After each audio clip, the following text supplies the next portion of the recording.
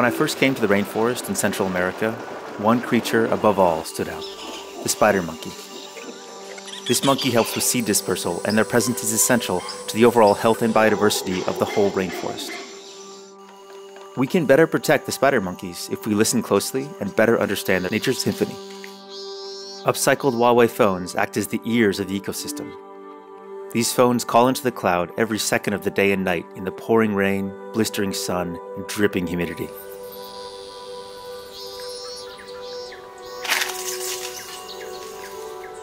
The way our technology is built actually involves these guardians, which are old smartphones in boxes up in trees, capturing all the audio of the forest, streaming it up into the cloud, and then in the cloud we analyze for different things.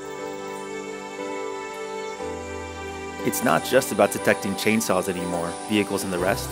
It's about understanding the fabric of nature, ecology of the forest, just through sound.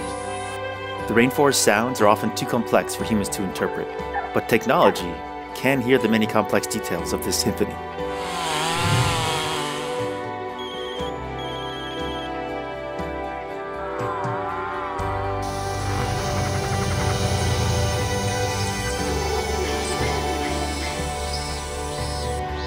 AI makes it possible.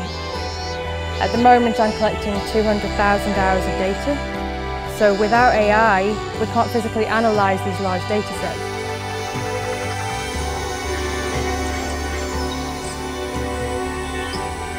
The more we know about them, the easier it is to protect them, and the easier it is for us to show the world that they matter.